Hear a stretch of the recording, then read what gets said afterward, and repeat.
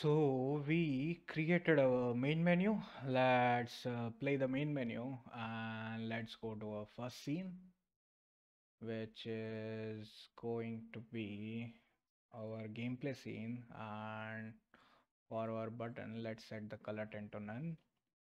And let's go to the gameplay scene. So inside our scenes folder, we have our gameplay scene. And we'll start by setting up our gameplay scene. So I forgot to add the change logs, but doesn't matter. So now for our gameplay scene, let's first change our background color, which is going to be our yellowish one. And after that, we'll set its position to 1 and -10. And the size for now, let's set it to 6. And we are going to have a gameplay manager, and we'll reset its transform, and we'll add our gameplay manager script. And after that, the rest is going to be our UI. And let's first create a text, which is going to be our win text. So our win text just shows up when at the center. So let's add win, and the size it's going to be 10 to 4 by 5 and 2. Positioning will have it at from the bottom at 448, and size will make it 160, and for the color we'll use our dark color, and for the font we'll use our Word Sans font. And as you can see, it is at the bottom, it is showing when, and that's our when text. Now after a when text, we are going to have our title text, which I just created by duplicating it, and it is going to be from the top center at -256. And the size it's going to be 768 by 256. And for the size we'll set it to 96, and it is going to be aligned to the left. And what it is going to say for now is regular, which is our level name, and -14. So that's where our level name is showing up, and here we are going to have our gameplay. And after that, we have three buttons to restart the game. Go to the main menu and go to the next scene. Let's set up our canvas. So we'll attach it to the camera. Let's pull it down. And the ordering layer, let's just leave it at 0. We'll have it scale with screen size, and it's going to be 1080 by 2160. And we are going to match the height. So that is going to be our canvas. Now let's create our first button, which is going to be our restart button. And it is going to be positioned from the bottom. And the Y position is going to be 192. We'll attach an image component, which is going to be our square slice 16. And the size it's going to be 192 by 192. And the color we are going to use F266E. And this is our restart button. As it's a button, it's going to need a button component attached. And after that, we'll create a UI, an image, which is going to be our restart image. And we will just get it from our sprites. So restart is our return, and its color it's going to be our dark color. Similarly, we'll duplicate our restart, and this is going to be our next. And for the image, we are going to use the next, and its positioning, it's going to be at positive 288. And I will duplicate this next, and it is going to be our mm, previous is it previous level? No, it is going to be main menu. And mm, mm, mm, mm, go to menu, and similarly it is going to be positioned at negative. And for the image, we are going to use our previous image. So that's just the basic UI setup, and everything we are going to spawn through code. And the first thing we need to spawn is our board, and let's create our board here first. So this is our board. We'll reset its transform, and it's going to have a sprite renderer attached.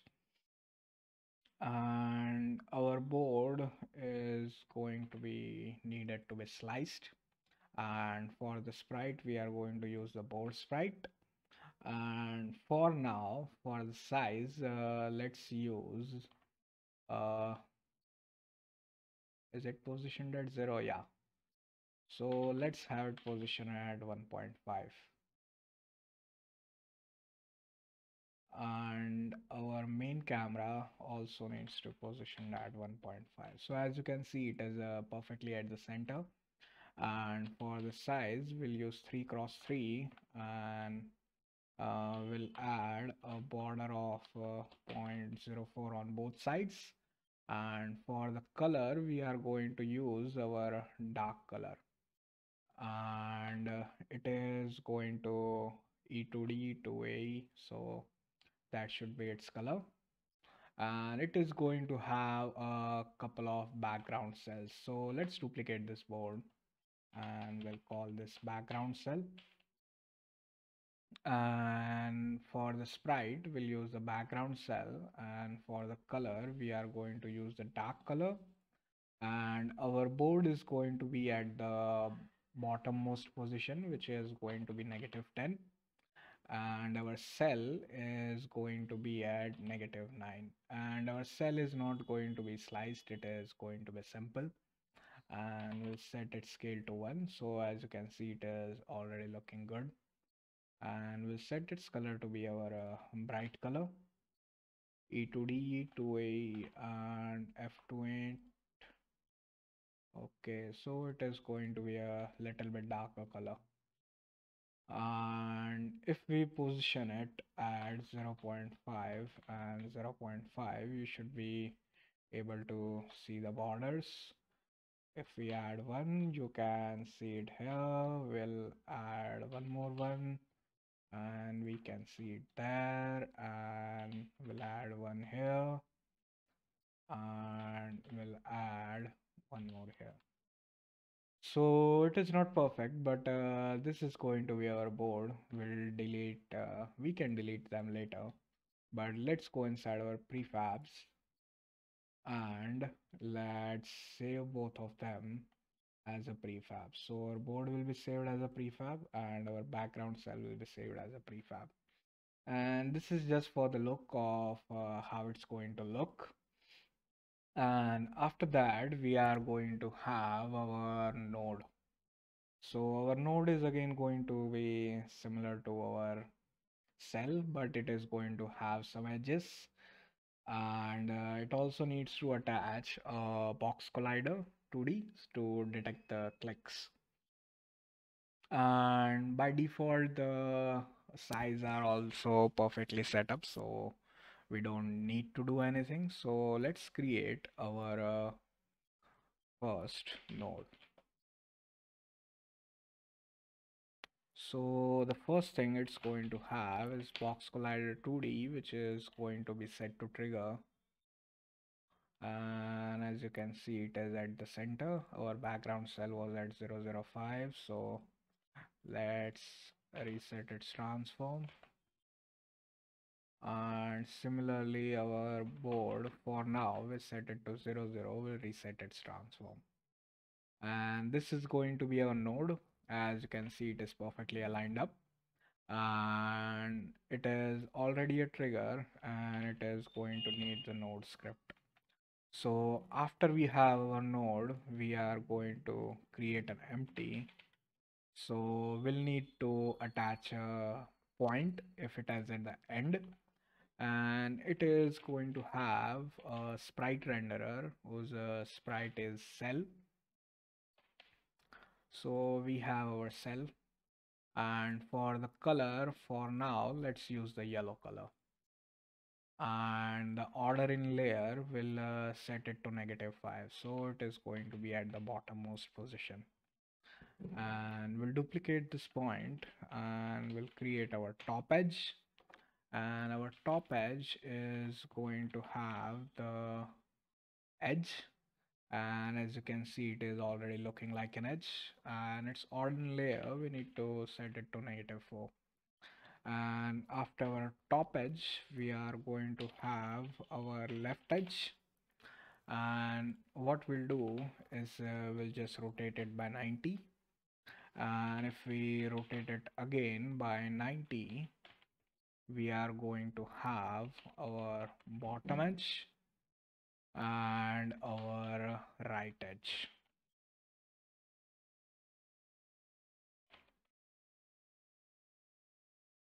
So as you can see, it is already looking like how our node is going to look, and we should be able to see it afterwards.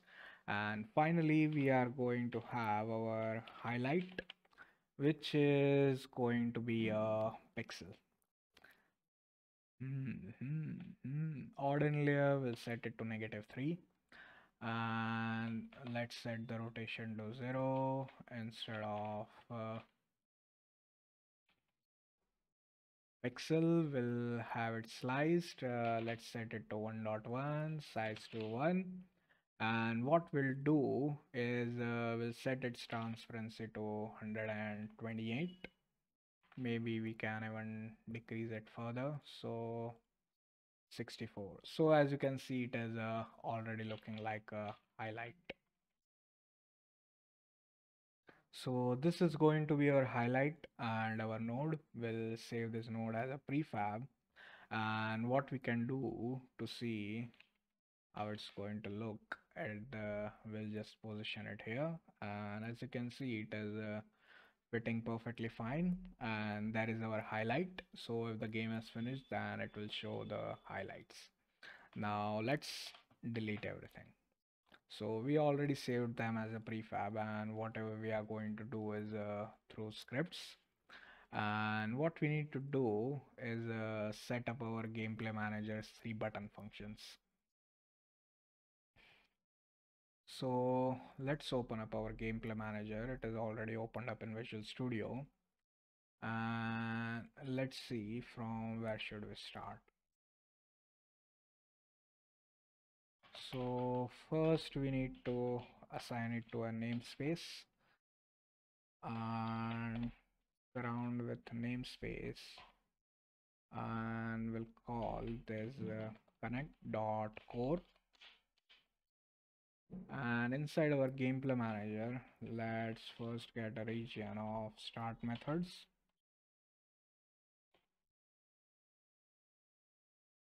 and we'll end the region.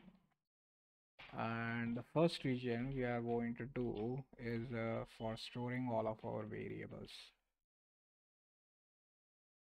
So inside our variables, the first variable we are going to need is a gameplay manager instance, and we will set it up inside our awake function and hide an inspector, and it is going to be public bool our has game finished. And has game finished is for playing the next level. So if our game has not finished, we don't want to go to the next level, then let's create a serialized field for the private TMP text, And the first text we are going to need is our title text, serialized field, private, game object, and we are going to need our win text, because we don't need to show at the start, we only need to show when the game finishes. And serialized field,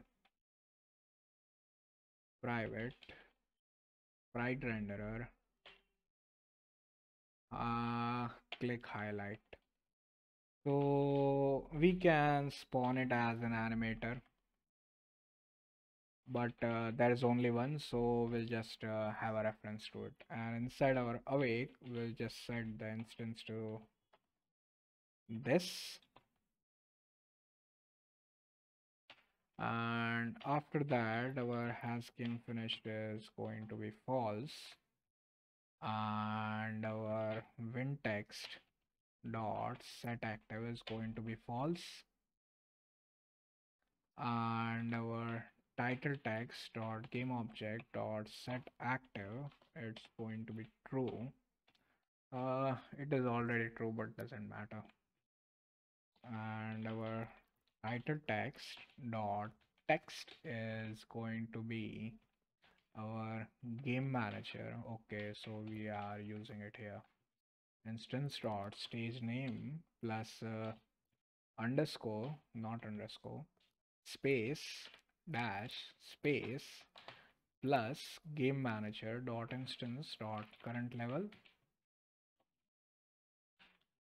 and we'll convert it to a string. So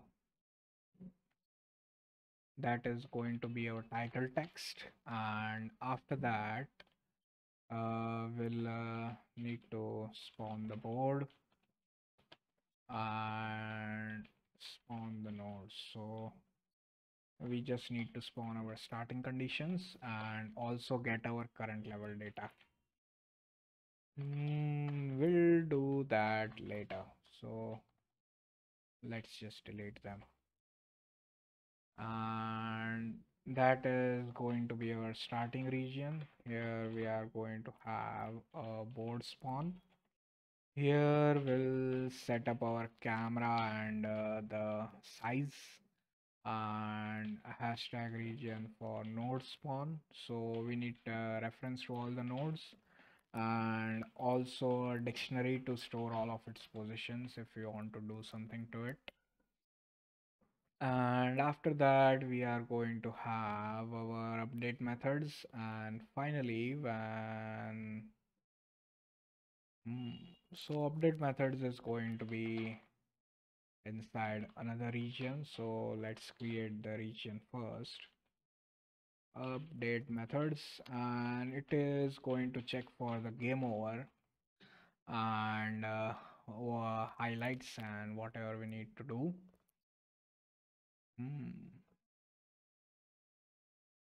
Yeah, and hashtag region for our win condition. So and finally hashtag region for our button functions. So what we are going to do is set up our button functions first. So the first button, public void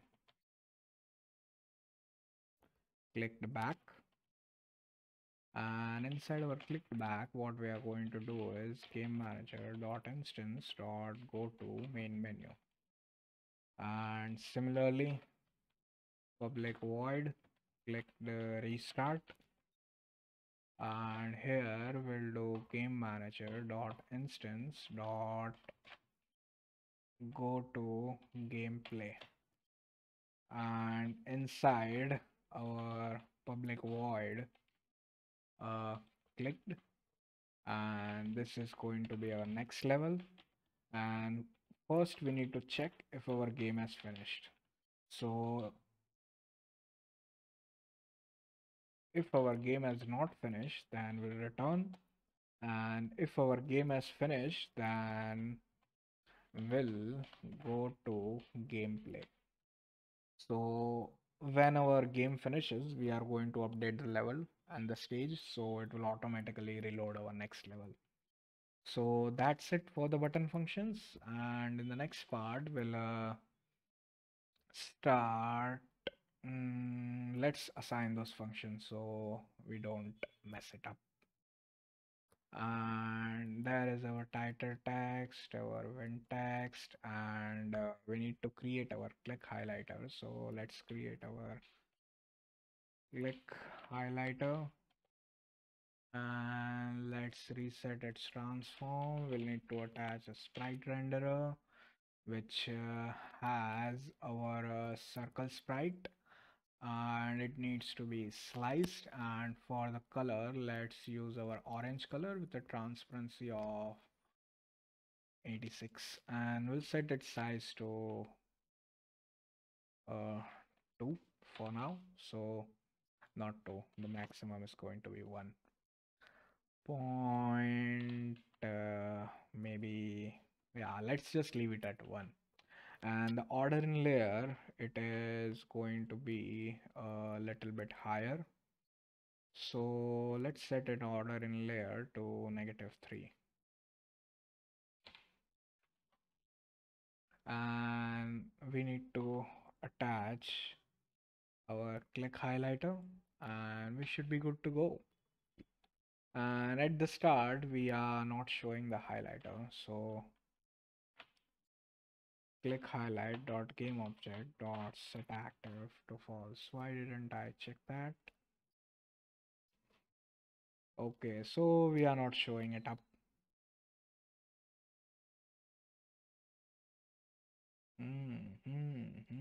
So we are going to do that inside our spawning. And let's see if our game works perfectly fine. So let's go inside our scenes, and inside our main menu, let's hit play.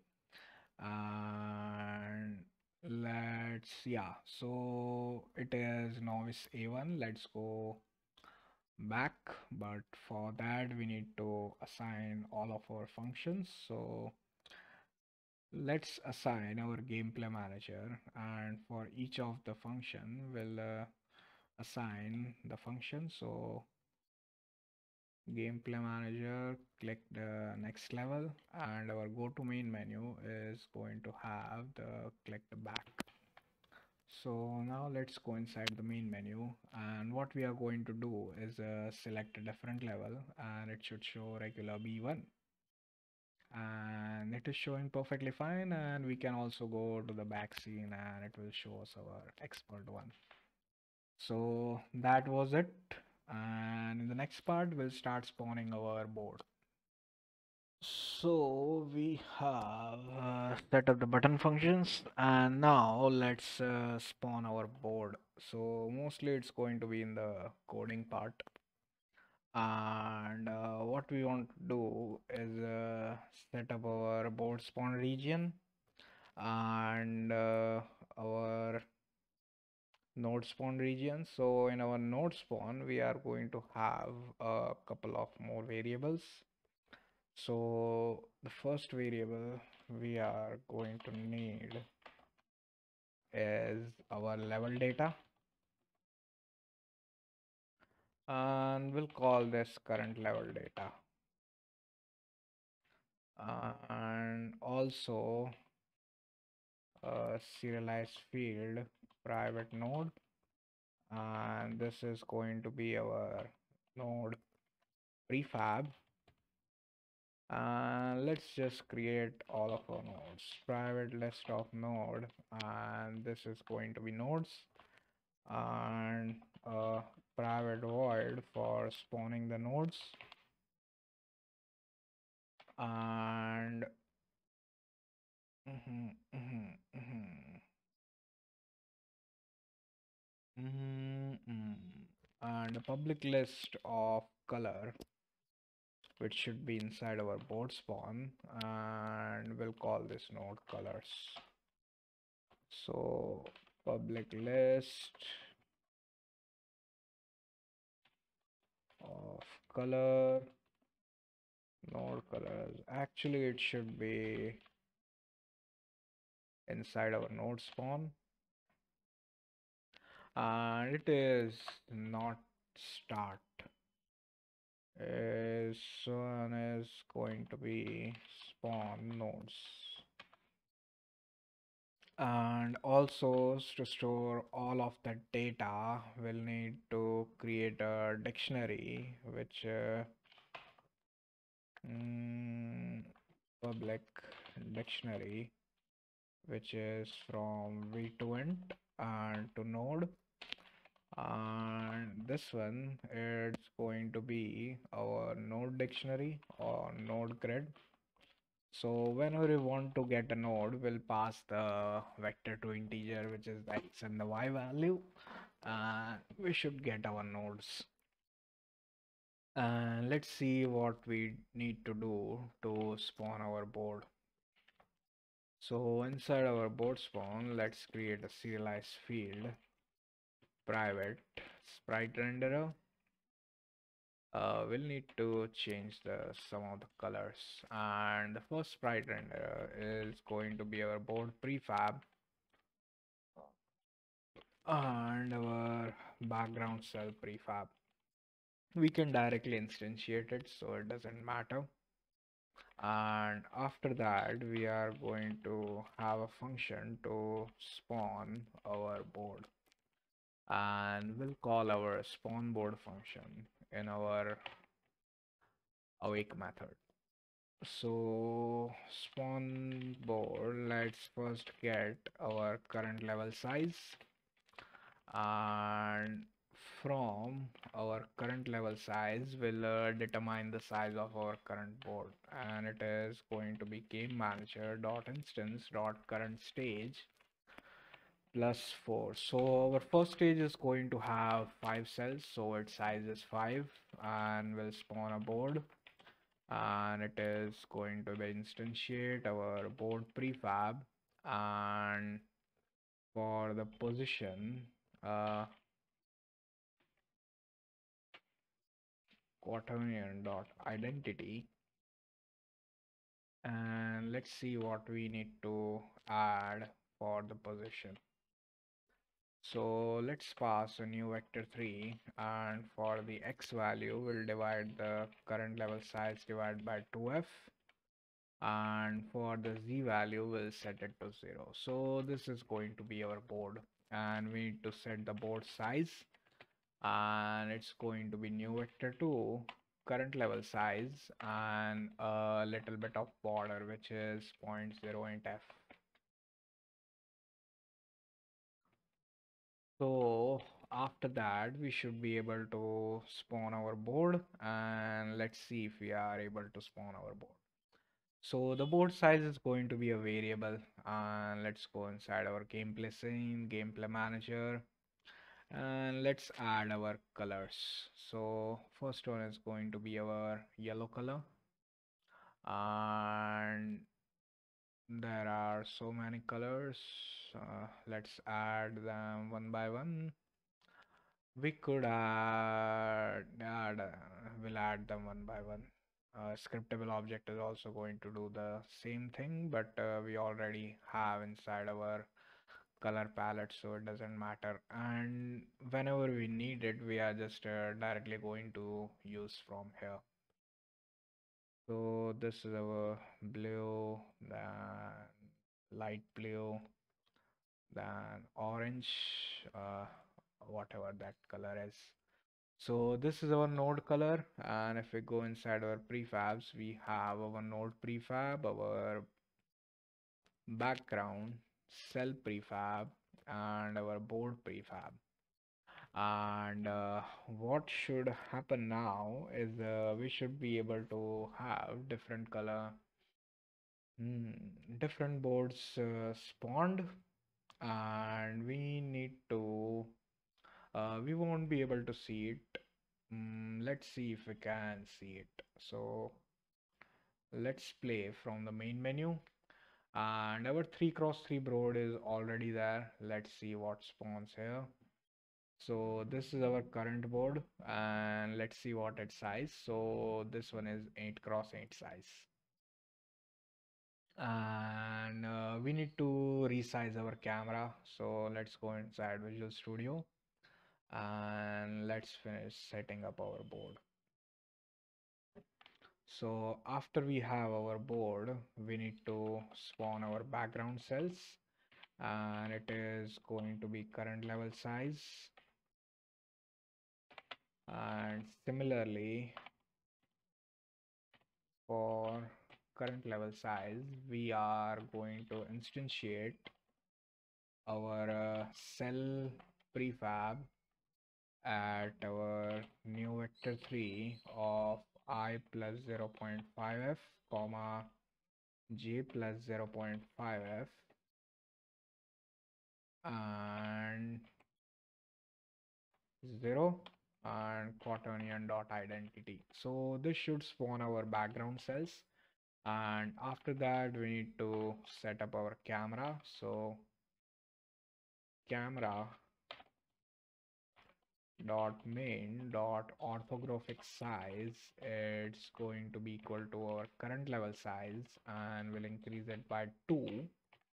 And camera dot main dot transform dot position, it's going to be equal to new vector 3, where x position and y position are going to be 2, but our z needs to be at -10. And after that we'll set up our highlight. So click highlight dot size is going to be new vector 2, current level size, will divide this by 4, so our highlight needs to be higher. Click highlight dot transform dot position, let's set it to 0, and click highlight dot game object dot set active, will set it to false. And that's it for our spawning the board. Now let's go inside Unity, and we didn't do anything much, but what we should have is a board center. So let's use expert, and as you can see we have all of our boards, and again there is some issue. So main camera, it is at 3 and 3, current level size is divide by 2 is 3. Okay, it needs to be divided by 2f, and similarly our size also never needs to be divided by 2f. So that was the issue, and let's hit play again. So that was an integer, and if we just divide it by 3, it will return an integer. So it should show us the center now. A regular A, it is spawning at the center. A regular B, again spawning at the center, and expert is also perfectly spawning, and also a master. So we have a color, we have our board, and next we want to do is spawn our starting nodes, and after that we'll start like manipulating those nodes to show us the edges, and it will be pretty much long. So let's do that in the next part. So our board is spawning perfectly fine. Now we need to spawn all of our nodes which we have created, and we already created the spawn nodes function. So we'll start from there, and what first we need to do is start up our list. Nodes is equals to new list of nodes, and our node grid is going to be a new dictionary. And after that we'll get our current level size, which is game manager dot instance dot current stage plus 4, and spawn node. So we are initializing at start, so it doesn't create new memory every time. And we'll spawn our nodes for int I less than 0, current level size, for int j less than 0, current level size. We need to get our spawn position, which is our new vector 3, and here we'll pass our I plus 0.5f, then j plus 0.5f, and finally 0. So this is our spawn position, and our spawn node is going to be instantiate, and we are going to instantiate our node prefab. And we need to pass our spawn position and quaternion dot identity. And after we have our spawn node, we need to init, and we'll create that method after. Yeah, we'll create it afterwards. And we need to get its color. So if it is inside our current level data, so color ID for spawn node is going to get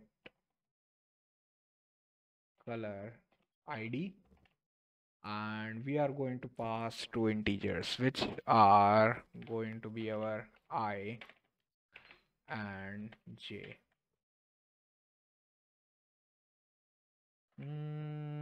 We'll also need to do that get.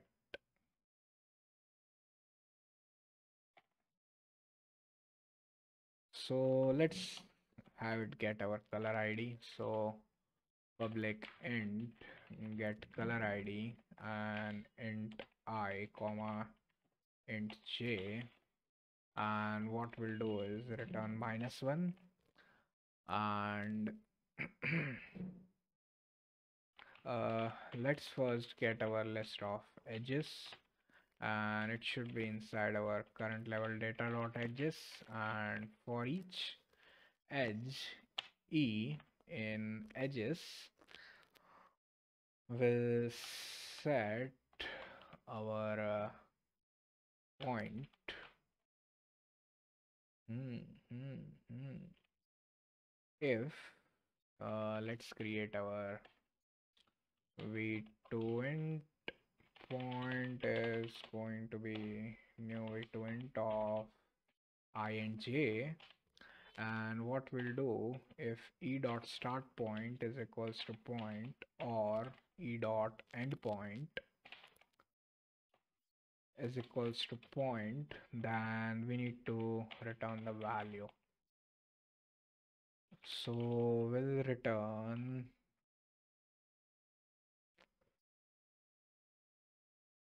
hmm, hmm, I, but where is I? Return edges dot index of e, and we can pass 0. Yeah, so it will return the index of e. In my previous part I did it differently, but here we can do that. So let's just change it. So for int I is equals to 0, I less than edges dot count, and again for int what should we name it?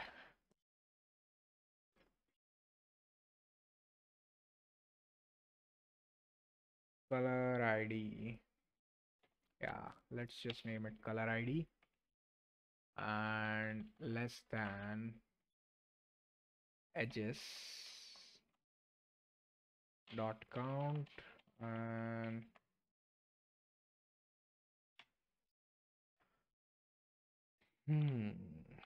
if our edge at color ID dot start point is equals to our point, or edges at color ID dot end point is equals to point, then we'll return our color ID, and we need to get that color ID. So get color ID for I comma j, And if our color ID is not equal to 1, then we need to color it. So we'll also need to create that. So if our color ID for spawn node is not equal to -1, then we'll need to color it, which is going to be our spawn node dot set color for, and it is going to be point, and the value we are going to pass is color ID for spawn node. So it should set up the color, and we need to add it to the nodes. Then we need to add it to the node grid, and the key we are going to pass is new e2 int of I comma j, and our spawn node, and after that we'll set its name to be equal to I dot toString plus j dot toString, and after that spawn node dot post 2d, it should be equal to our new v2 int, and we'll pass I and j. So we need to create these three functions inside our node, so we'll do that, and it doesn't show up any errors. So generate method internal void init, and generate method internal void init, and generate method. So what happened here is it created public,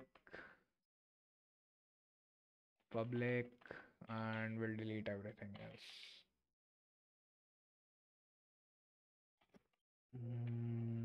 And get and set.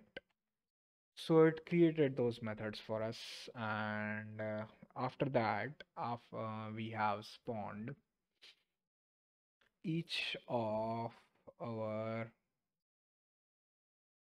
hmm, hmm, nodes. We are going to create one, and yeah, just one more function which is going to return the highlight color. So public color, and it is going to get our get highlight color, and will pass our int of color ID, and what it will do is let's get the result, which should be inside our node colors, and our result dot alpha, it's going to be 0.4f, and will return the result. So it will get us our highlighting color, and now we need to set up our edges.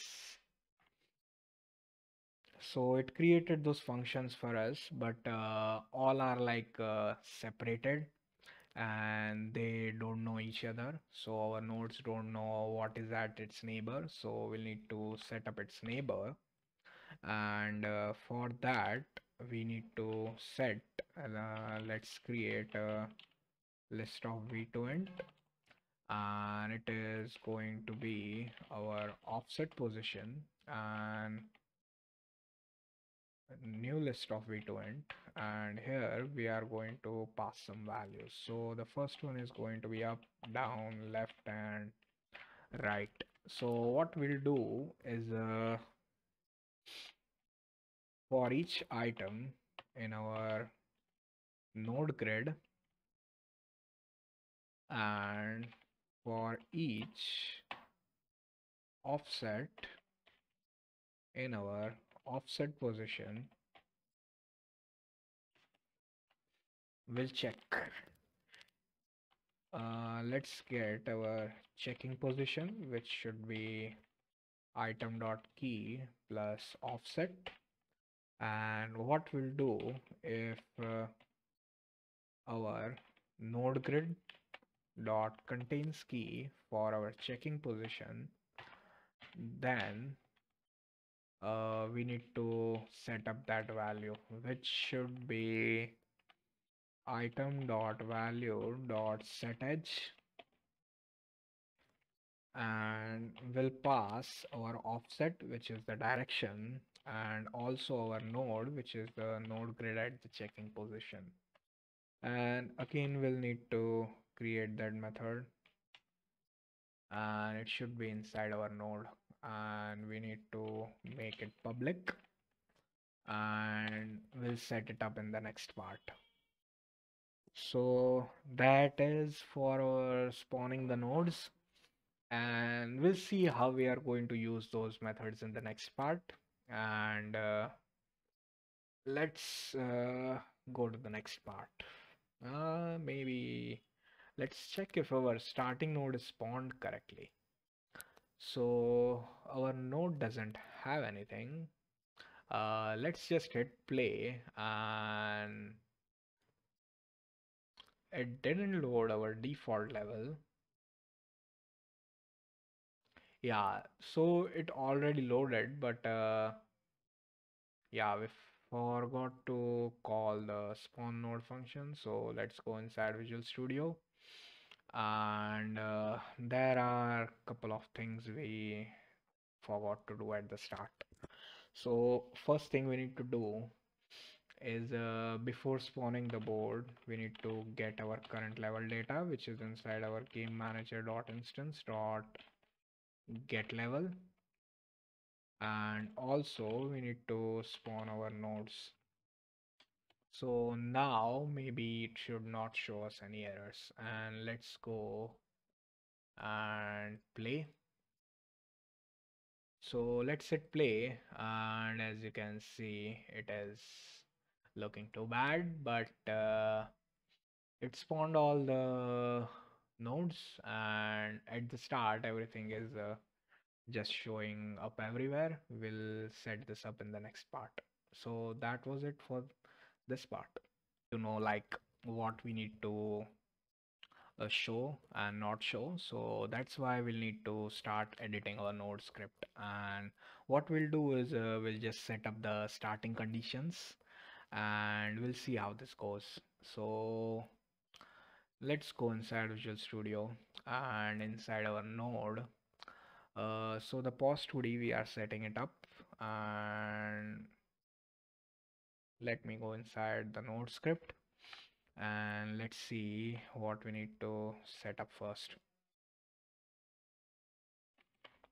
So we are going to start from the serialized field private game object, and this is going for the point private game object, and this one is going to be for the top edge, bottom edge, left edge, right edge, and we already have the up edge, but we'll just use the highlight.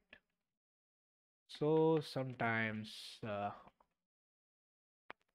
autofill is good, and we are going to have a private dictionary for node to game objects. And we'll call this connected edges. So for the top edge, it is going to connect it to that edge, and we'll see, yeah. And we are going to have a hidden inspector and our public integer for our color ID, and we'll make this small. And we also need the pos 2D, but let's see what we need to do inside our init. Hmm, hmm, hmm. Connected nodes, connected edges. Okay, so connected edges, it just shows which node is connected to which edge. So we'll set it up in the starting conditions, and if it doesn't exist any, then we'll need to change. And after all of this, we are going to have set edge a public list of node, and these are going to be your connected nodes. So we need to know which node is connected and which is not. So let's set up our init. So inside our init, we'll just use point dot set active to false, top edge, bottom edge, left edge, right edge, and connected nodes. Okay, so we set up our connected edges. Now also we need to set up our connected nodes. So connected nodes is going to be equal to new list of node, and we'll need to assign it to a namespace. So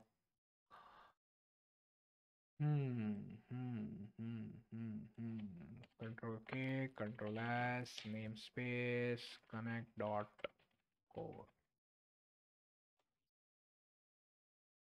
And that was inside for the init function. And what we are going to do is set color for point.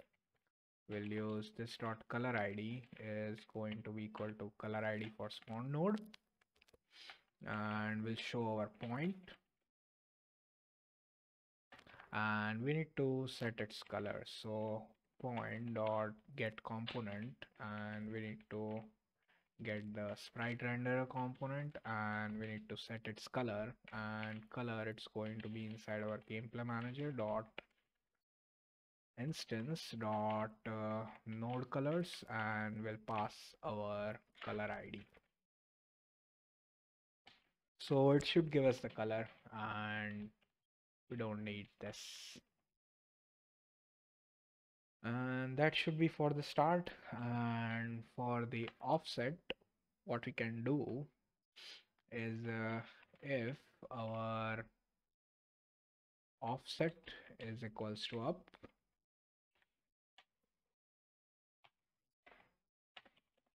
then connected edges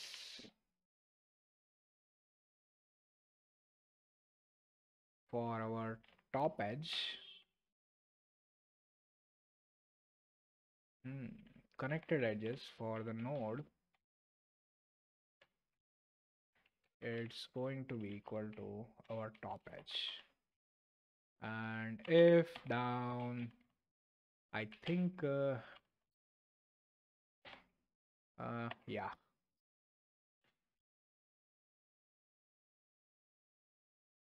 let's see if our autocorrect shows up. So if our offset is equals to right, then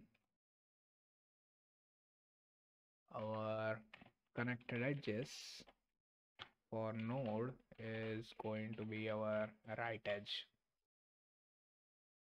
And similarly, if our offset is going to be left, then it is going to be our left edge. And we'll return so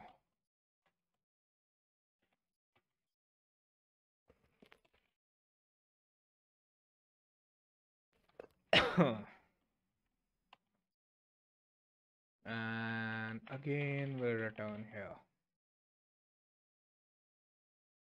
and that should set us up, and we'll go inside Unity and we'll set up the values for our node. So first we need a point, then we need the top edge, the bottom edge, the left edge, and the right edge, and also the highlight. And our connected nodes need to hide an inspector, so we'll add a hidden inspector, and that should show us up our first level. So let's hit play, and maybe there are any errors, but it is showing up. And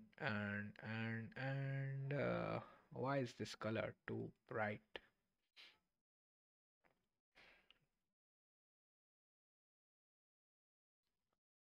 So our highlight is not turning off. We set it to false. Yeah, we forgot to turn off the highlight. So our highlight dot set active is going to false. And let me go inside Visual Studio. So we added this line. We also want the highlight to turn off. And let's go inside Unity. And I should not do that, or sometimes it may crash. So let's see what we can do. So now our board is perfectly showing up, and as you can see, this is going to be our flow. We can restart, but we are not able to see it. We can also go to the next scene, but our game has not finished, so it will not work. And what now we need to do is set up our update. So let's go inside Visual Studio and we'll start by the gameplay manager.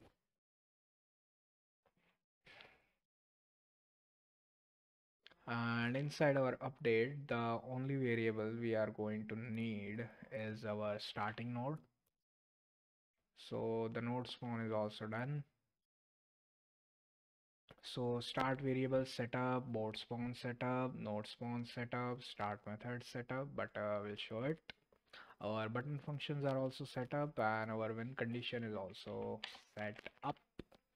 So let's set our win condition. So checking the win condition is not difficult. So we'll create a private void check win, and what we'll do is we'll set our bool is winning is equals to false. So we are winning at the start, but if any of our nodes does not do anything, so for our item in our nodes, we'll need to solve its highlight. So item dot solve highlight, and it is going to be a pretty big function which we'll need to create later. So we'll generate the method and we'll push it to the end. So instead of internal void, we'll make it public void, and let's go inside the gameplay manager. And for int I is equals to 0, I less than nodes dot count. Hmm, hmm, hmm. Will set is winning to be equal to is winning, and our item, yeah, we could have again set it at for each item in our nodes is winning is going to be and equal to our item dot is win, and we'll need to create that. And if we are not winning, then we'll return. Else if we are winning, then what we'll do is game manager dot instance dot unlock level, and if the game has finished, then we'll directly go to the next scene, and our wintext dot game object dot set active to true, and our click highlighter dot game object dot set active to false.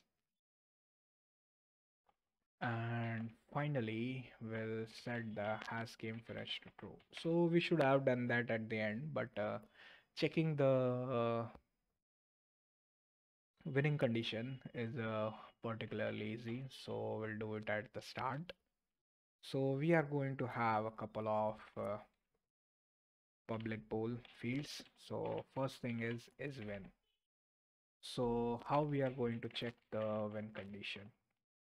So if our point dot is active self, so if our point is active, that means that it is only one. I it should have just one connected node, and connected nodes dot count is equals to 1. If it is not 1, that means that it is not connected to any node. And if it is not, then we'll return a connected node dot count is equals to 2. And if there are any empty cells, then automatically it will be 0. So it will check our when condition, and public bool is clickable, and the condition to check if we can click is simply get, and will return if our color ID is not equal to -1. So we have our color ID, and I think we didn't set -1 anywhere, but we'll do somewhat else. So if our point dot active self, then will return true. Else what we'll do is return connected nodes dot count is greater than 0. So that means we can add it, and if it is 0, that means we cannot.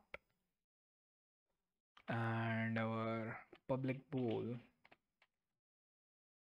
is AND node. So the condition for checking AND node is just point dot active self, and nothing else is going to be needed. Yeah. So these are just the starting variables we are going to need, and also we'll need directions.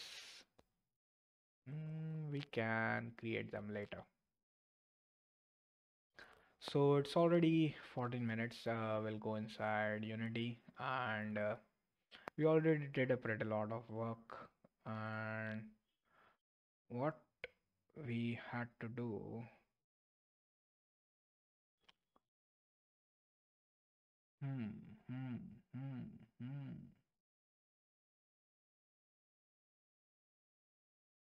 is check the when condition.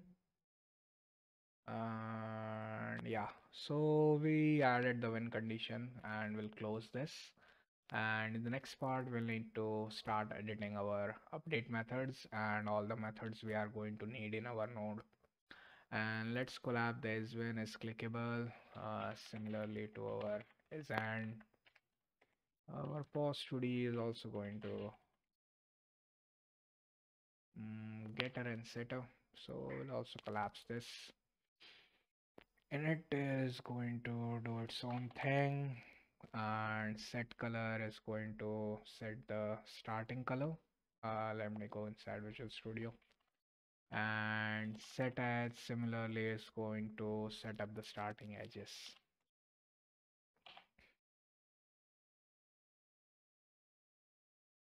So there are not any errors. Uh, we have our connect nodes and our solve highlights.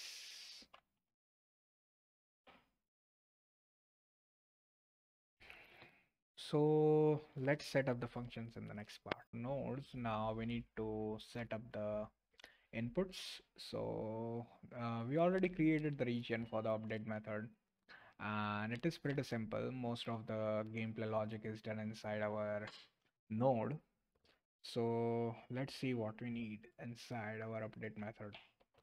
So how we are going to draw an edge is we'll create a reference first, so which is going to be a starting node, and whenever we hit another node and it is its neighbor, we'll pass the input uh, from the starting node to our current node. So let's use the update, and first thing we need to check if our game is finished, then we'll directly return. And if our game is not finished and input dot get mouse button down, that means if we have just clicked, then we'll set our start node to be equal to null. And we'll return and it will go inside the next frame, and then we'll check if our input dot get mouse button of 1. That means if we have pressed input dot get mouse button of 0, then it will parse our input. And to parse our input, we need to get our mouse position, and to get it we'll use camera dot main dot screen to world point, and we'll pass our input dot mouse position, and then we'll convert this to 2D, and it's going to be mouse pose dot x and mouse pose dot y. And after we have converted it 2D, we'll do a raycast, and it's going to be physics 2D dot raycast, and will origin it is going to be our mouse pose 2D, and the direction it is going to be 0. Then we'll check if we have start node to be empty. That means we need to set up our start node. So how we are going to set up our start node? We'll first check if we are hitting anything, and our hit dot collider dot game object dot try get component, and for the component we are going to out, and it is going to be a node, and let's just call this temporary node, and we'll set our start node to be the temporary node, and we'll start showing our click highlight dot game object, and we need to set its color. So click highlight dot game object dot transform dot position is going to be mouse pose 2D, and we need to convert it to vector 3 so it automatically sets it up, and we need to set up its color. So its color is going to be get highlight color, and the color value we are going to pass is what we have hit. And if we have not hit anything, then we'll just return and we'll wait for input, and um, mm, mm, mm.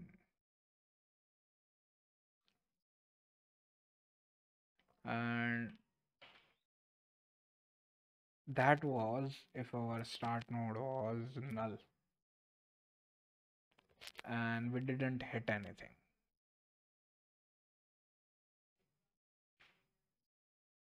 Okay, okay, okay. And also we need to have one more condition, that our temporary node should be clickable.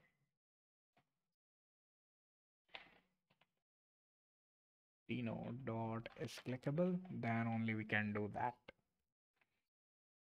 Then we'll do everything else, and if our start node is equals to null and we returned here, then what we need to check is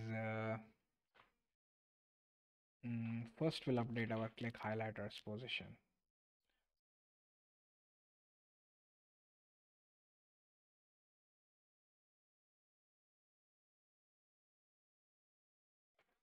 So our click highlighter should move where our mouse moved, and then we'll check if we hit something, and our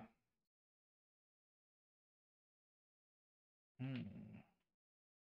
It dot collider dot game object dot try get component, and we'll use out, and we need a node which is going to be a temporary node, and there's going to be one more condition, which is it should not be equal to our starting node. That means we have hit a new node. And if we hit a new node, then what we need to do is start node dot color ID is not equal to temp node dot color ID. So both color IDs are different.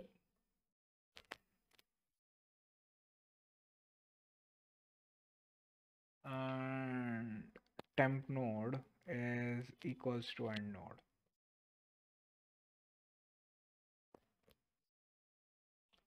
Okay, okay. So it doesn't matter if it is different, but if our ending node is an end node and both are different colors, then we don't need to do anything. But if it not, then we'll update the input and we'll pass our temporary node, and we'll to create the method first. Then we need to check the winning condition, and finally we'll set our starting node to be equal to null.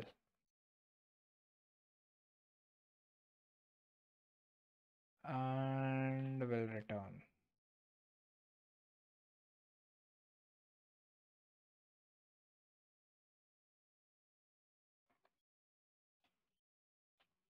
And finally, if we are pressing up, so input dot get mouse button up of 0, then we need to stop showing our highlighter and set our start node to null. And what we need to do now is how our input is going to be passed. And we can create a default method first. So how it is going to be parsed. And I suppose that should wait for our gameplay manager. And let's create a default method for parsing our input. So we have our solve highlight. Now we need to create one more method.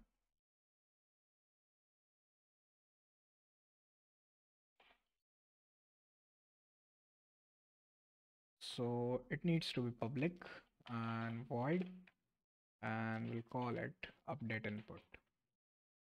And the parameter we need to pass is a node, and the node is going to be our connected node.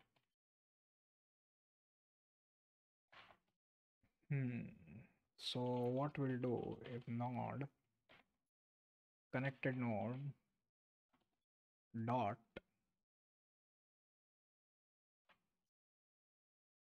connected edges dot contains key. So if it does not our contain key, that means the direction is different. It is not the neighbor, then we'll return. Else, what we'll do is let's just add that node. So we can directly add the edge, and we won't check anything. We'll just directly add it. So let's create add edge, and for the connected node we'll pass the value, and we'll need to create the function. So private void add edge and node connected node. So how we are going to add that edge, and it is going to be parsed on the starting node, and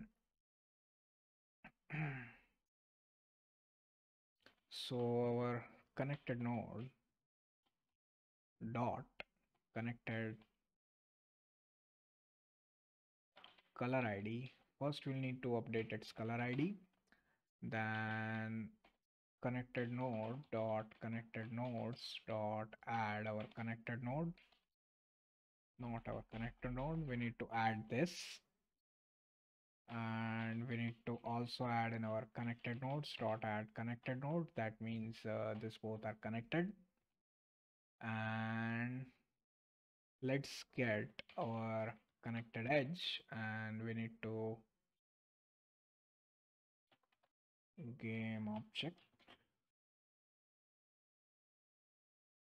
connected edge is going to be equal to connected edges of our connected node, and connected edge dot set active to true, and connected edge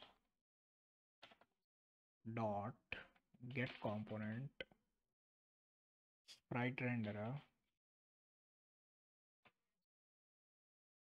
dot color is going to be from our gameplay manager dot instance dot node colors, and will pass our color ID.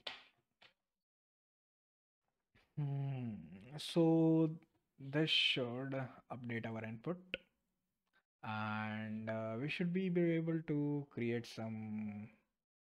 So if we are adding the edge perfectly, then I think our game should end perfectly fine. And the solve highlight, it is going to be a little bit more difficult. So let's go inside Unity and let's see if we can clear our first level. So we can create the edges, and as you can see it is working perfectly fine, and in we won. So if we hit restart, you can see that uh, it loaded the next level, but by default it is our default level, and if we again play a restart, it will load our third level. And similarly, if we go to any of the levels and our game finishes, uh, it is going to show any errors. So the issue with this point is, let's suppose we created here, and we also created here, we created here, created here, created here. But let's see if we add here.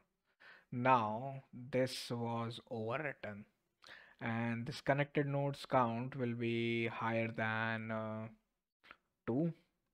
There will be some issues. So the connected nodes were added again. So if we are playing the perfect game and if we know all the solutions, then it works perfectly fine. But if we want to do any modifications, it is not going to work. And that's the issue. But somehow we had it add the node, and our win condition was also working perfectly fine.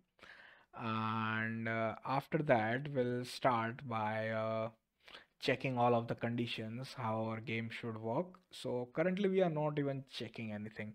We are just directly adding the edge, which automatically uh, modifies our connected nodes, and our win condition is depending on the connected node. So we need to make sure that whenever we make a change to the connected node, we are making a valid change. That means we are passing a valid input, and that's what we'll do in the next part. Created the edges, and now what we need to do is delete if there is already a previous edge. So let's see how it should work. Is let's go inside NoSP. No, let's go to master.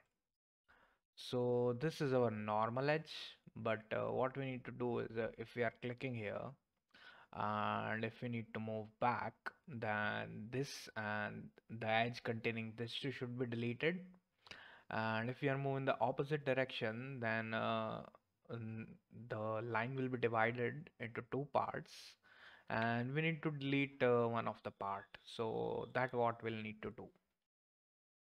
and that should have that should do something. That means the condition we need to attach is let's go inside our node and let's go to the update input. Just add edge is add edge, and here let's add a comment that means this is for the invalid input, and the connected node already exists.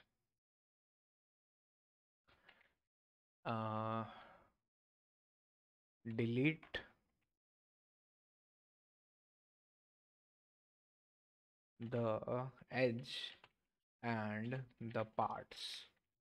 So we'll need to do that, and it's good to have as adding some comments. And what we need to first check if our connected node dot contains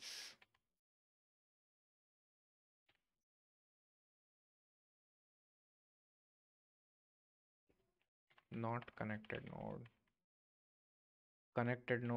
dot contains our connected node.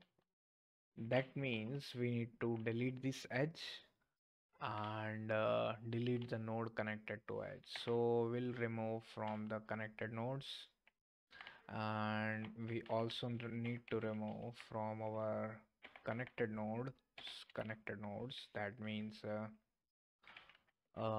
from that we are going to remove our script, which is going to this, and we need to remove the edge.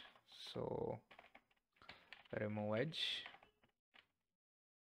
mm, yeah, we'll need to create the function. So let's create the function. So we have a function for add edge, and now we need to create a function for removing the edge. And for removing the edge we need to pass a node, and let's call this node.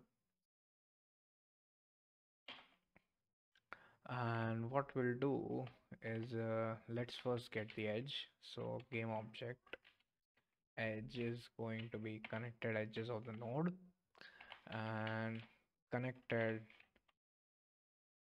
uh, edge dot set active to false, and edge is going to be node dot connected edges of this.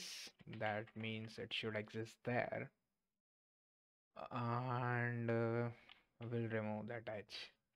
So edge dot set active to false. That means wherever it is, our edge is going to be removed, and we need to remove that edge. So let's use remove edge, and we'll pass our connected node. And after we remove that edge, we'll need to delete our node, and we'll need to again create a function. So what we need to delete is current node, cause it may be empty, and by empty I mean it may be not connected to an end, and we'll again use the delete node, and we'll need to create our delete node function. So after we have our remove edge, we'll create a delete node function.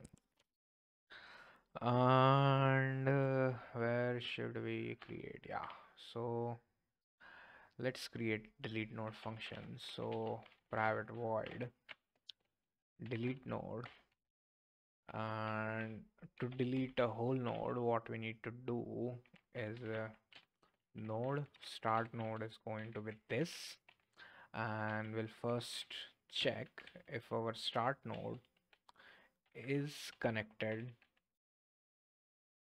to end node, then we'll return. And we'll need to create a public bool is connected to end node. So Whenever we delete, we are only left with one of the edges. Then we need to see how I need to do. So first we need to check if our connected node is connected to end node. So for this node to be deleted, we need to have it connected to end node. And the value we have passed is nothing. And in our connected to end node, it requires a parameter of a list of nodes, and it is going to be a check node. And by default, it is going to null, or let's return false. So how we are going to check if anything is connected to end node? So if check node is equals to null, then we need to set up the check node. And suppose if our current node is end node, that means it is already connected to end node. So we'll check if it is end node, then we are going to return true. Else what we'll do is for each of the items in our check node, not check node, connected node, we need to check if our check node dot contains item. That means we need to check that check node dot add item, and will return item dot is connected to end node, and the value we are going to pass is the check node. So what it will do is first we had only one item and our check node was null. So it is going to check it is its connected node, and there's only one item in the connected node and it is not inside our check node. So it will uh, like stack the function and return the value for that. And when it goes to the next node, we already have our left item passed, so it should have either one or two nodes. And if it has one node, then uh, all the items are passed and it doesn't need to check. But if it has two nodes, uh, then what it will do is we already passed the connected node, then it will check the another connection, and again it will return that. And finally our items are all checked. That means we are passing from one to another, and this will be true. I mean, this loop will not turn, so at the end it will turn false. And if it was at the end node, then it will return true. So it is like chain linking. So if first is end node, then go to the second one, then check if second is an end node. If it is not, then return false. If it only has one, if it has two, then go to the next node. So that's how our is connected to end node is calculated. And if our start node is connected to end node, then we don't need to delete that. But if it is not, then we need to delete everything. And where we need to delete, we'll need to delete every connections from the start node. Then we go to the next node, then we go to the next node till our end node returns true. So let's see what we are going to do. So while our start node is not equal to null, uh, node our temporary node is going to be equal to null. And if our start node dot connected nodes dot count is not equal to 0, then uh, will temp node dot is equals to start node dot connected nodes of 0, then start node dot connected nodes dot clear. We are clearing everything, and our temp node dot connected nodes dot remove, and we are going to remove our starting node, and at the end our starting node is equals to temporary node. Hmm. So starting node is equals to temporary node. That means if the count was 0, that means we removed it. Then this loop should end and it should remove. And that was for our reverse condition. So let's go inside Unity and let's see if it is working perfectly fine. And what should happen is if we add or delete any of the previous rows. So let's see, we added here. So if we delete there, nothing happened. So we need to return here. So if deletion was there, then we need to return, or else it will cause errors. It was still adding the edge even if it deleted, and I think so we removed, but we forgot to remove the edge. Yeah. So after doing that, we need to start node dot remove edge, and we need to pass our temporary node. Yeah, so that was only removing. It was getting removed, but we are not able to see it. So the edge is removed, the nodes are removed, and now it should be visible. So let's go inside some greater, and as you can see, if we delete it here, uh, this edge got deleted, but this was empty. It was not connected to anything. So let's see. This whole edge got deleted, nothing is here, and as this was empty, it did not connect anywhere.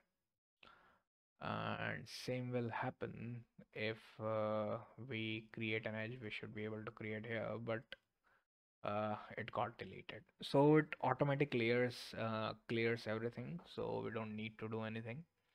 And we are directly checking for the list, so it will not loop infinitely. And that was for deleting. And now we have deleted, remove.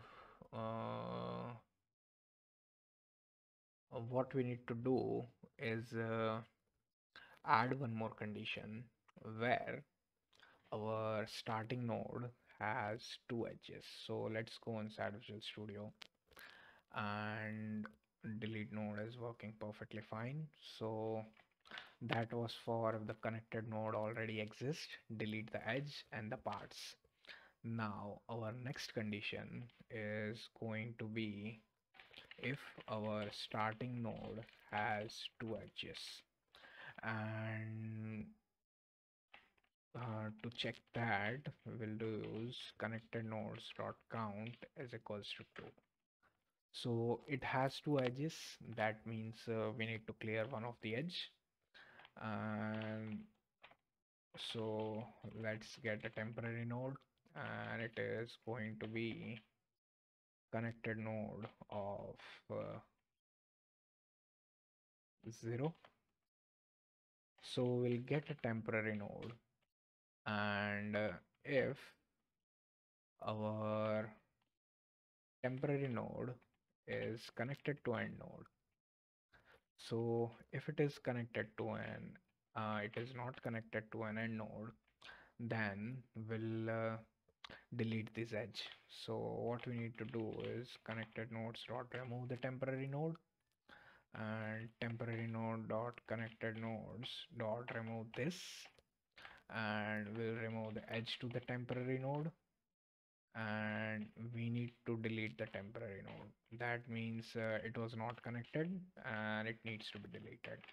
Else, what we are going to do is we'll set the temporary node to be connected nodes of 1, and again we'll repeat the steps, but remove the temporary node, and temporary node dot connected nodes dot remove our this, and we'll remove the edge to the temporary node, and at the end we are going to delete the temporary node. So again it's pretty similar, and we can go inside Unity and check correctly if it is working perfectly fine. So that was the issue where advanced we have this type, but now we need to create an edge here. Our delete is only going to work if there is an edge here, but if we do this, what it will do is it will check if one of them is connected, and obviously one of them needs to be connected, or else it will create issues. And again, let's restart. So that was here, and now we created here, so it deleted one of the edge, and we were able to fix it. And now the next condition, we are going to check if our end node has two edges. So if our end node has two edges, what we need to do is delete both of them. And why our end node has two edges? I mean, we will be doing, I don't know, we'll be zigzagging somewhere and somewhere connecting. So uh, suppose, yeah, we'll see how we are going to do. So here, what we are going to do is let's just copy this first. And instead of connected nodes, we'll use the connected node, and we'll use the connected nodes dot count. And the temporary node is going to be connected node, and here we just need to check if let's just delete everything. So our temporary node is connected node of 0, then our connected node dot connected nodes dot remove the temporary node, and our temporary node dot connected nodes dot remove our connected node. So what it is doing is we can call this temporary nodes connected node, yeah, and we'll remove the edge, but it should be called on our connected node. So this is our connection for the connected node, then we are removing it whatever connection we have, and also from the temporary node we are removing the current connection, and similarly from the connected node we are removing the edge, and we are deleting the node. So that was the first connection. Then we can set our second connection, but what we'll do is it was already 2, we can just directly copy paste it again, and it was already 0. And if our connected node dot count, hmm, I don't know why its count will be 0, but let's leave it there. So it should create a condition. So start node has two edges, and this one is end node has two edges. Now that condition was not checked here because that was the starting node, and here we are doing if and else. Maybe if both of them are different, we'll need to do that. Yeah. So if there are two, we'll just delete both of them. Now let's go inside Unity and let's see what changes did happen. So that was for, suppose we have here, now we want to add here. So as you can see, what it did is if there were two, then automatically it deleted, and similarly we can join those two. Now let me comment it out. So let's go inside Visual Studio and let's comment out and let's see what would have happened if we have not done that.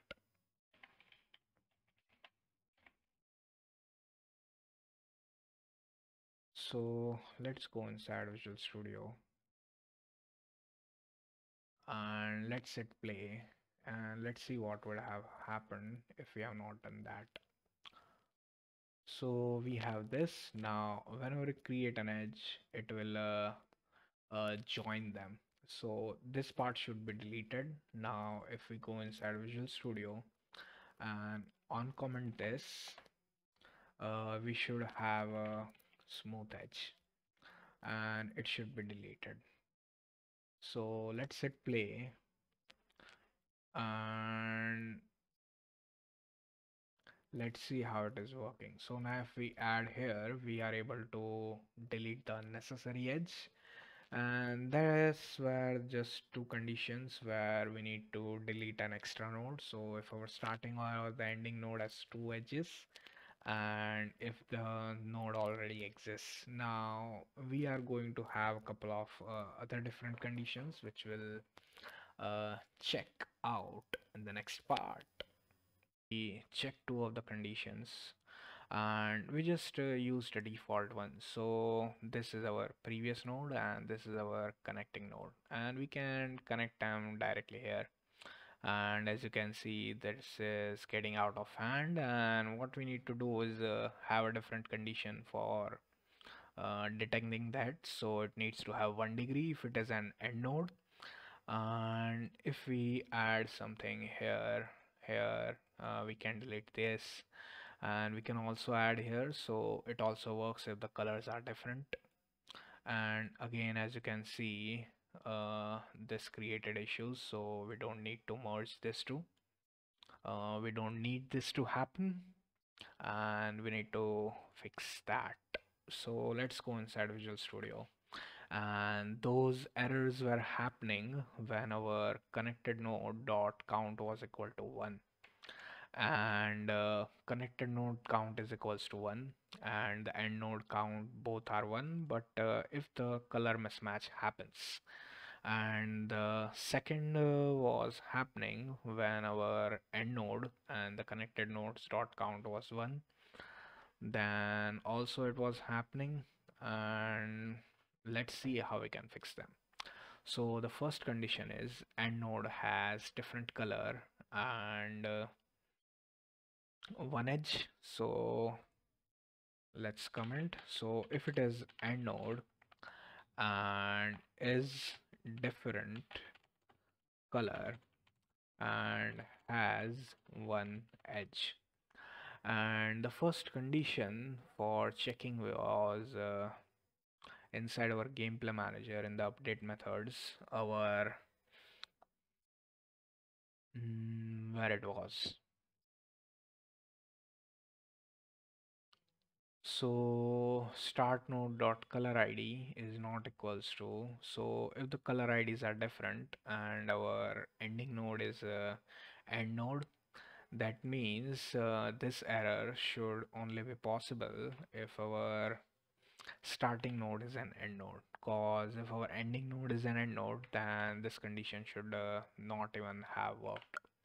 So what we need to check if our connected nodes dot count is equals to 1, cause we have set up the condition for the 2, and our connected node dot color ID is not equal to our current color ID.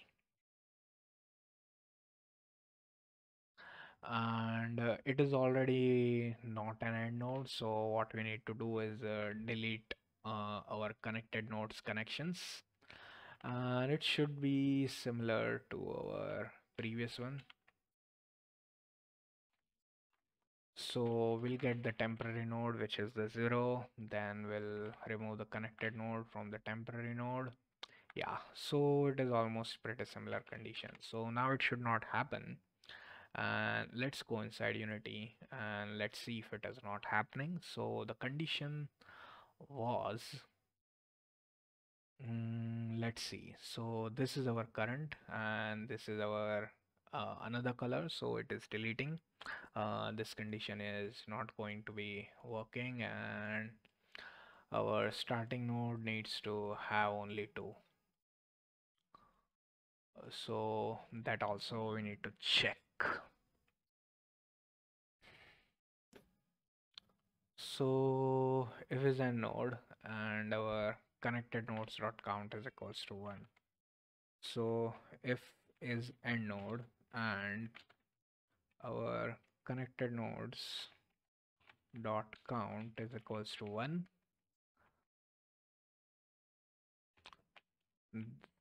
then we need to delete our connected node.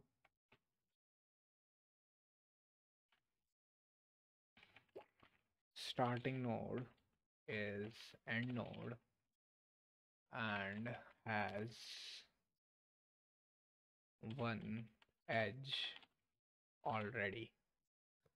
Not starting node. Start node is a different color and has one edge, and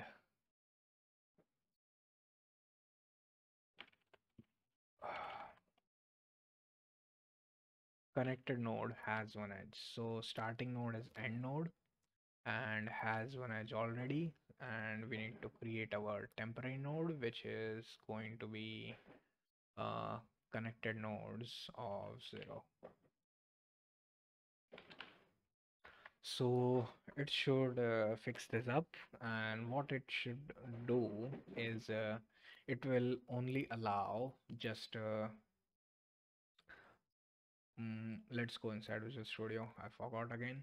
So if our starting node is an end node and has one edge already, then we'll remove that one edge, and after that we'll connect that edge. So here our temporary node is connected nodes of 0, and in the previous one it was for the connected node, connected node, and here it is directly from our current node.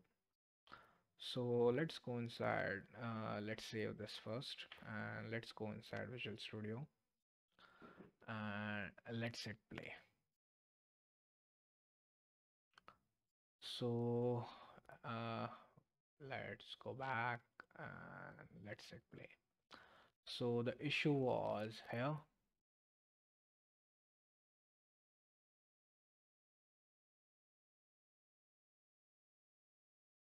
Again, it didn't work.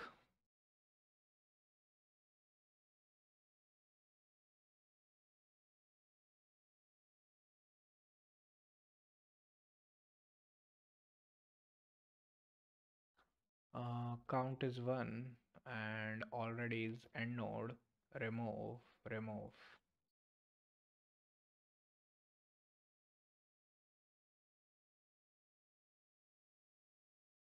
So it should work.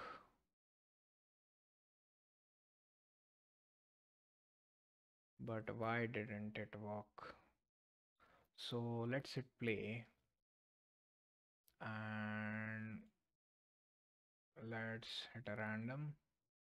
And what should happen if the count is 1 here?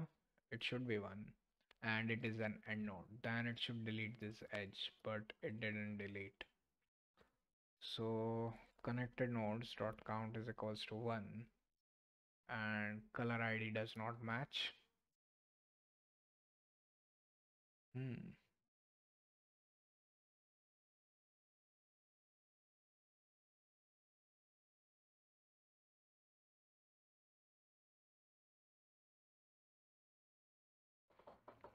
So why it didn't work? Start node has two edges and node has two edges. Start node is different color. Starting node is edge node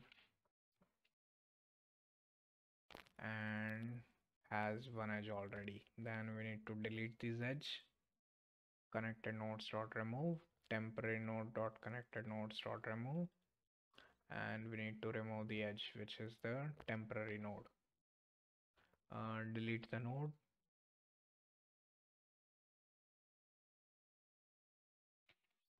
It should work.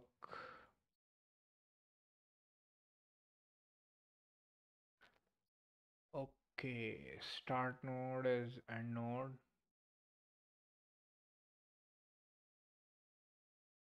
1 and color ID are not similar. So connected nodes dot remove temporary node dot connected nodes dot remove this, and finally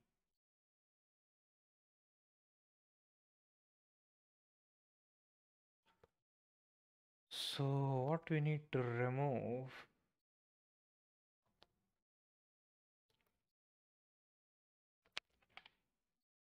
Okay, so we are missing something here.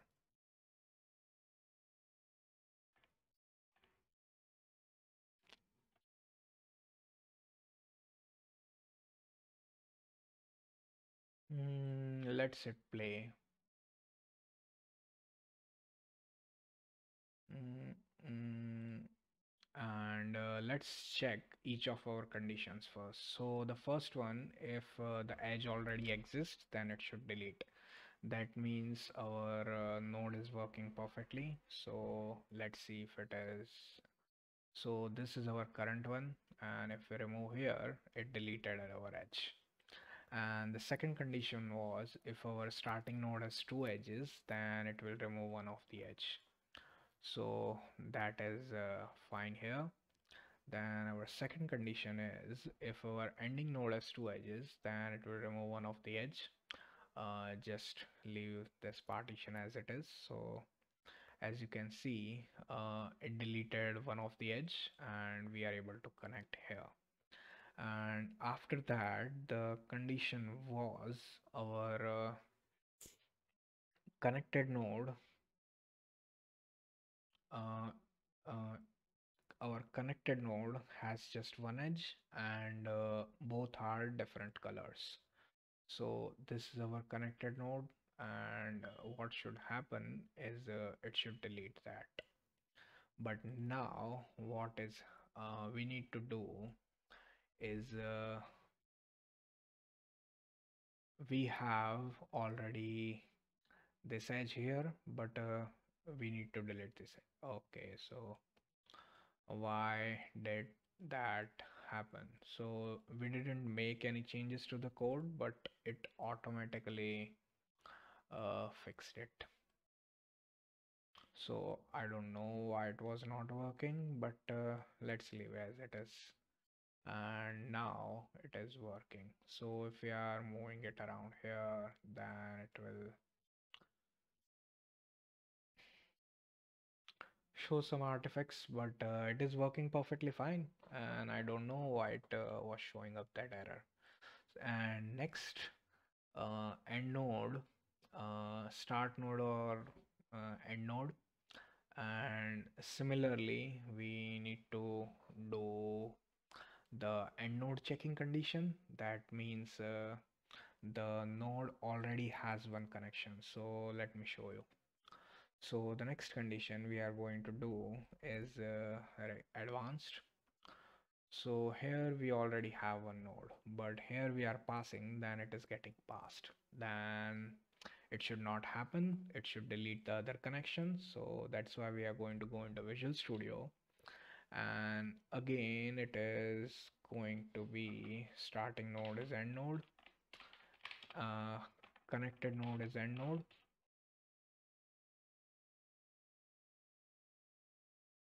edge node, and has one edge already. So to check this condition, we need to we'll just do it if connected node dot connected nodes dot count is equals to 1. That means our ending has one edge, and our connected node is end node. Then let's create a temporary node which is going to be connected node dot connected nodes of 0. We are creating an edge here. Then from our connected node dot connected nodes dot remove will remove our temporary node, and from our temporary node dot connected nodes dot remove our connected node, and from our connected node we are going to remove the edge and will pass our temporary node, and we are going to delete our temporary node. So almost both are similar, but here we are removing from the temporary nodes and connected nodes. I mean, you can get it what is happening.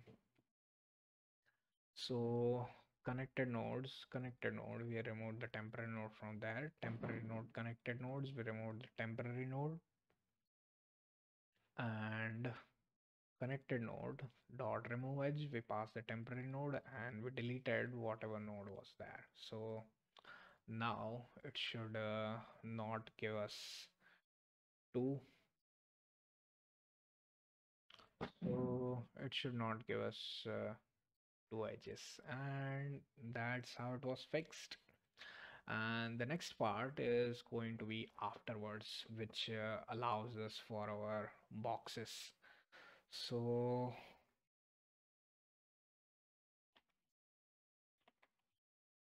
don't allow boxes.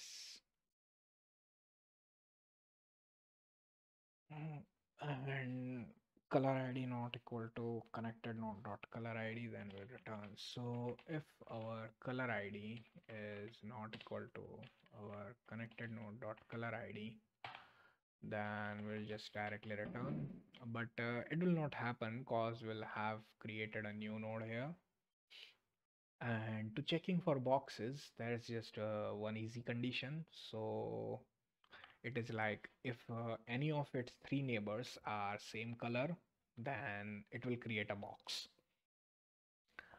I don't know how it is happening, but it is the most default condition.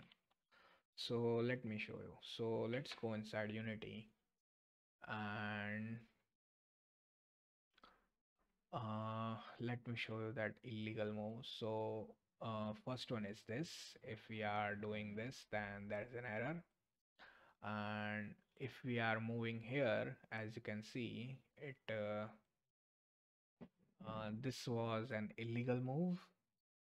It should not be happening. So what happened here is this edge or this node, it got three same colored neighbors. Similarly will happen to this. And again, if we add it here, this edge got three colored neighbors, and it will happen over and over again. And if our ending node is somewhere here, then we can directly create it here, but our spawning conditions doesn't allow it to be spawned at the neighbor, so it will either be here. So you can create that again. This added three of them, so it was an invalid move, and this deletion didn't work perfectly fine. So the point is, let me show you. This edge should not have been created. So this one has three edge, and what happened is it created a loop, and we should delete the whole loop. And similarly is going to happen if we pass along same edge. As you can see, whenever there are three edges common, it creates a loop. Then we need to delete the whole loop. And that's what we are going to do. And how we are going to delete is we'll check all the 3 degree nodes. There is only going to be one, so it doesn't matter much. So let's create a list of node, and this are going to be our checking nodes, and it is going to be new list of node, and list of node, our result nodes is going to be new list of node, and our checking nodes is going to have this at the start. So first we need to get all of our edges, and how we are going to get is how we deleted all of our edges. So it's connected to end node. It At the end it created a list. So this list was passed at the bottom, and we can do it similarly like that. And how we are going to do is, while our checking nodes dot count is greater than 0, uh, we'll go through each of the item in its neighbors. So checking nodes dot connected nodes,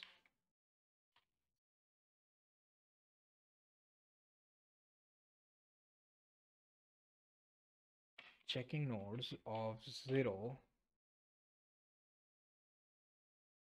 dot connected nodes.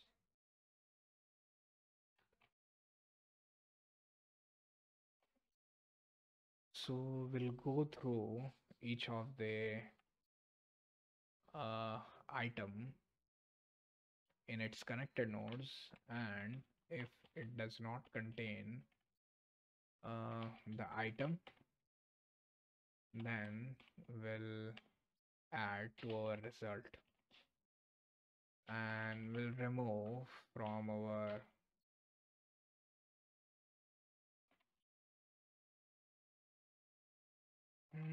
result nodes dot add item, and we'll also add item to our checking node for each item in checking nodes of 0.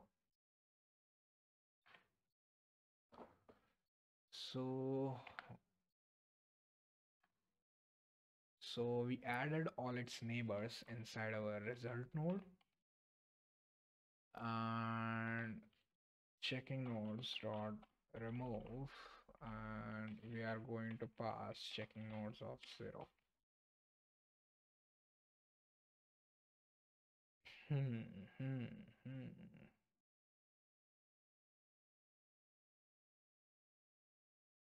So our result is containing, again we'll need to initialize with this, cause it will not contain our result. So let's pass this. Mm, mm, mm, mm, mm. So what it will do is go through all of the neighbor and add all its neighbors till the edge. Checking nodes dot count, we removed the neighbor 0, 0, 0.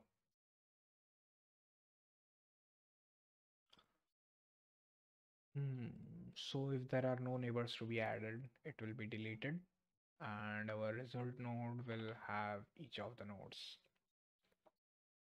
And for each item in our result nodes,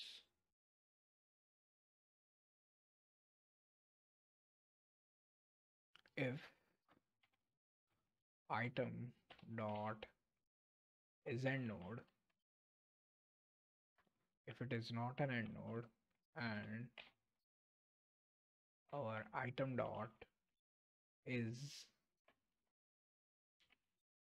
degree 3, and we'll pass our result nodes.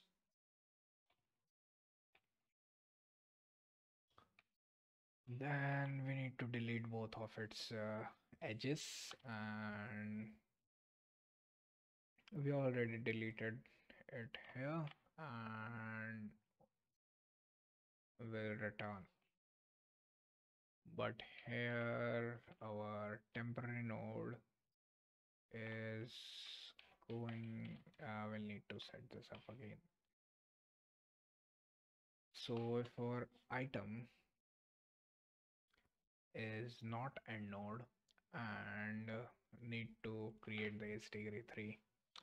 So edge degree 3 is almost a little bit more hectic, and we also need to create the highlight.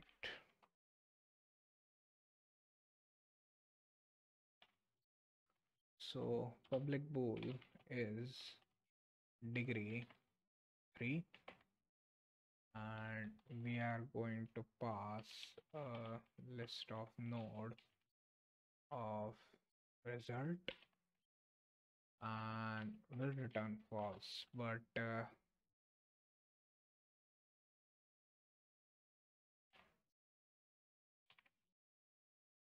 nodes and bool is degree 3 is equals to false, and int number of neighbors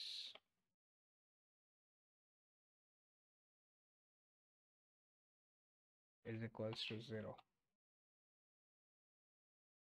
And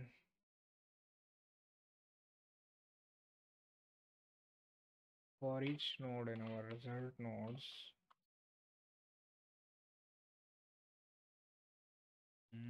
not result nodes, we need to create a private list of v2 int, and it is going to be for our direction check, and it is going to be new, and we'll start from up, which should be 0 1, then left, which should be negative 1 0. Yeah, it doesn't matter. Then we'll go down and then right. So this is our direction check, and what we need to check is for int I is equals to 0, I less than direction check dot count, for int j less than 0, j less than 3,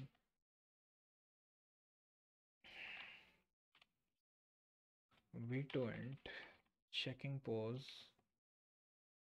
is going to be equal to pos 2d plus direction check, and we need to plus I plus j, and will percentage it by our direction check dot count.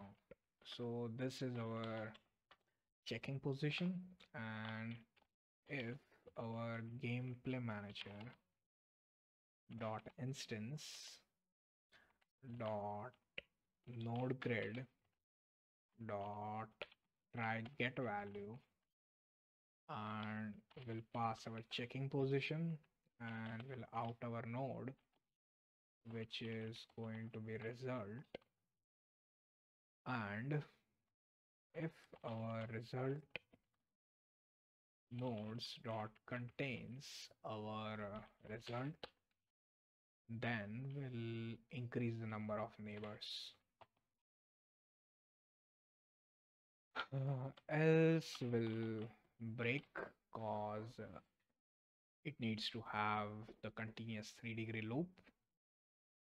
So it is going to break from the first one, it will check from the next one, and for each of the direction,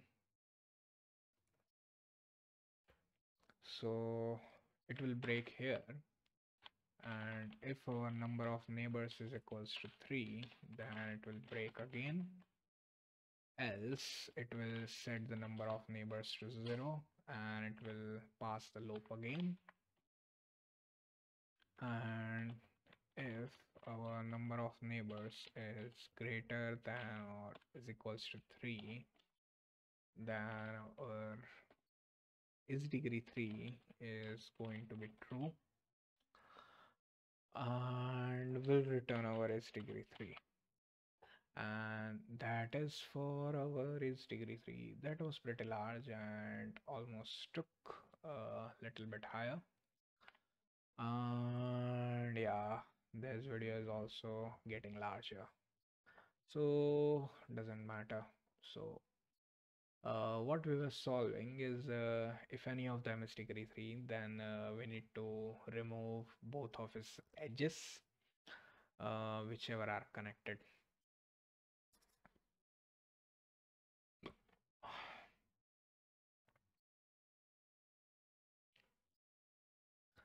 So it should be inside our item. So let's first get our temporary node, which needs to be removed. And it is going to be removed from item.connected nodes of 0. We need to remove our temporary node,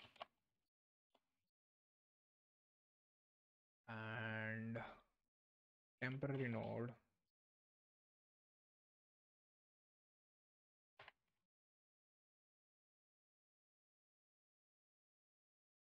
dot connected nodes dot remove item. And after that we need to remove the edge, so item dot remove edge, and we need to pass our temporary node. And finally we need to delete our temporary node. And after this has happened, if our item dot connected nodes dot count is equals to 0, then we'll return. But if it has not happened, then again we'll do the same thing.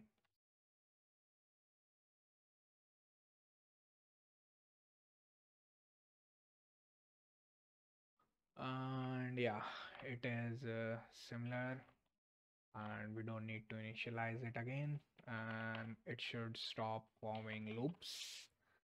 And we can automatically return here, cause uh, there should only be one loop. If there are more than enough forming, that means your game is already bugged. And let's go inside Visual Studio, and I'm supposing it shouldn't allow us to form any loops.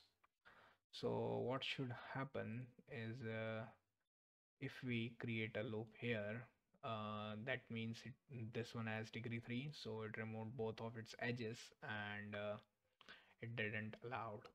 Similar with here, and similar it will happen when we allow the boxes. So it was this video was also pretty large, and in the next video the only thing that's remaining is solving the highlights, and it will be the last part, and after that we'll start generating our levels. And again, the level generation is a pretty big topic. We are going to use different methods, so let's see in the next part. So in the previous part we almost added the whole grid functionality, and our game is working perfectly fine. And the only last function that is remaining is as you can see, we can create almost grids anywhere, and the final grid is going to show us our winning condition. And the only thing that was our highlight was not showing, so uh, it's the only function that is remaining. So we'll solve our highlight, and our highlight is going to be similarly working how we deleted a node. We got its neighbors, and if we reached an end node, there we returned false. But if we didn't reach an end node, we deleted. But in our solve highlight, we will go both of the ends, and we'll get the list. And when we get the list, we'll count its end nodes. And if both are true, that means it is solved, and will show the highlight. So again is going to be pretty similar to how we have done. So let's do that. And if our connected nodes dot count is equals to 0, then we'll just return, and before return we need to set the highlight dot set active to false, and then we'll return. But if it is not, then let's use a list of node and we'll call this checking nodes, and it is going to be new list of nodes and we'll pass our value, and similarly list of node, and this one is going to be our result nodes is new list of node, and again we'll pass our this value. And for each uh,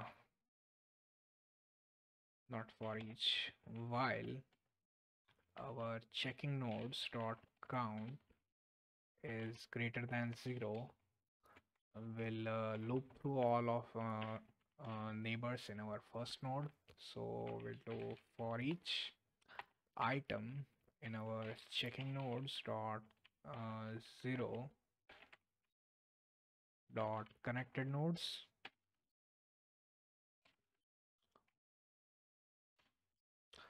and we'll check if our result nodes does not contain our item, then we'll add to the result nodes, and we'll also add to the checking nodes. And when all of this is finished, we need to remove our checking nodes of 0, and it should give us the whole list. And let's use checking nodes dot clear, and for each item in our result nodes, if item dot is end node, then checking nodes dot add item, and here how we'll check if our checking nodes dot count is equals to 2, that means it has two ends, else our highlight dot set active is going to be false. So it is pretty simple, nothing too complicated. What we did is we get the whole list, then whichever is end node we copy it to the previous list and we remove that list, and if it is true, that means it is a valid one, and what we'll do is we'll first turn it to true, and then we need to get the sprite renderer, and we need to set its color to be the game manager dot instance, not game manager, gameplay manager dot instance dot get highlight color, and we'll pass our color ID. So again, this was pretty simple and it didn't took much time, and that should be it for our final game. And let's see if it highlights. So we'll add, so as you can see, it highlighted both of them. It is also highlighting every one of them, and as you deleted, it is not highlighting. If we connect, it highlights. And that was it for the game, and in the next section we'll start covering up our level generation and how we are going to create our scriptable objects from code, and it is going to be a whole new topic, and almost I don't know how I did it, but I'm going to show you, and mostly I'll explain most of the parts, but try to keep up with it. And I think supposedly this is the most difficult game that I have created program by code. And thank you guys for watching, and see you in the next part.